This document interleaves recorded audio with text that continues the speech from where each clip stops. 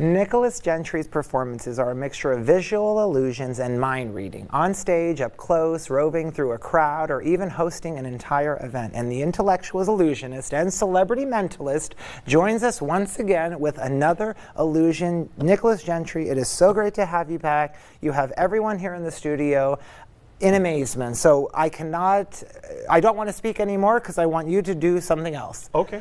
And my watch is still on me. So I'm going to just keep your eye on it. Yeah. I'm going to do something that I like to call a person, a place, and a thing. Okay.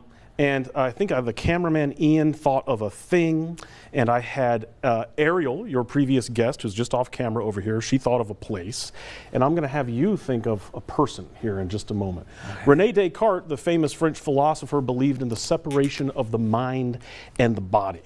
I'm going to put that to the test right now because the thought that you're about to have and that these two are already thinking, I'm hoping I'm going to be able to catch it without being able to touch anything physical at all. Okay. Now, Ian, since before the show, you've had a word in your mind. At no point did I ever hear it, and at no point was I ever able to see it. There was no way I could know that word, but you've been having it on your mind this entire time, right, Ian?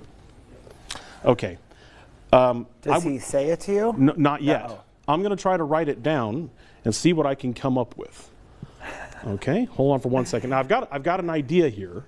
Now Ian, if he's wrong, you can shake the camera yes, or you can shake the camera no. Shake the camera yes if it's right, and no if it's wrong. Yeah. Ian, for the first time, okay, on the count, I don't know, I'm not sure if I got it right.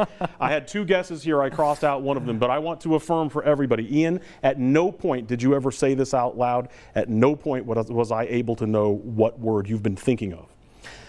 Right, Ian? Right. Okay.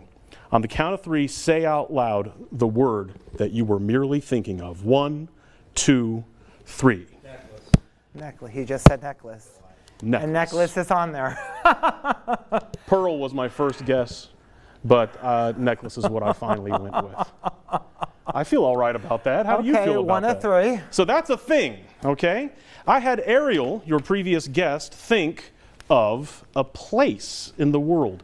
Ariel, you've been thinking of a place. I asked you to think of a place before the show even began, and you've been concentrating on that the whole time. Can you say very loudly so it bleeds into the studio mics, at no point was I ever able to see or hear the place that you've been thinking of? You never told anybody, you never wrote it down. Is that correct? Correct. Absolutely correct. Look into my eyes. I'm going to try to, I feel, this one's strong. Yeah. It's probably McDonald's. That's where she works. No, she has much more exotic taste than that, actually.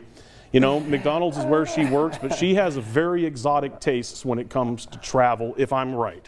On the count of 3, Ariel, this is a place. We've done a thing. This is a place. René Descartes was right the first time. There is a separation between mind and body. Let's see if I can catch a piece of your mind right now. On the count of 3, say loudly the place you were thinking of. 1, 2, 3. Galapagos. Oh my You mean like this?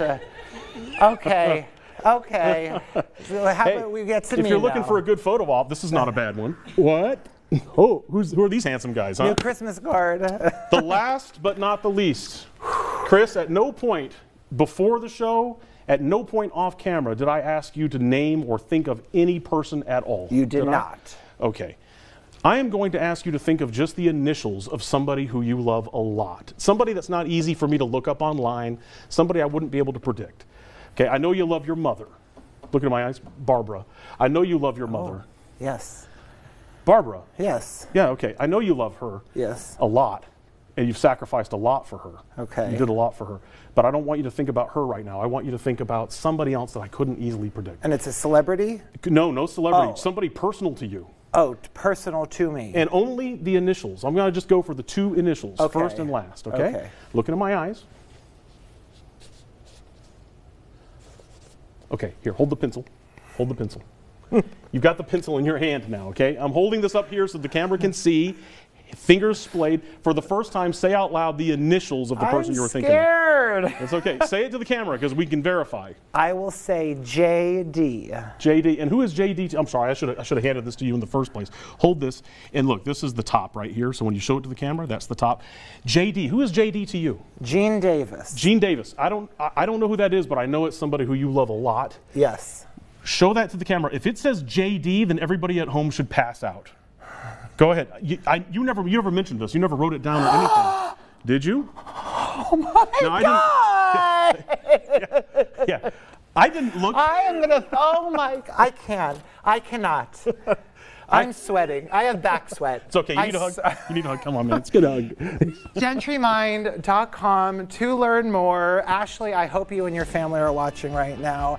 I need to go cool off in a pool or something. You stick around. More with the show when we return. Rene Descartes was right.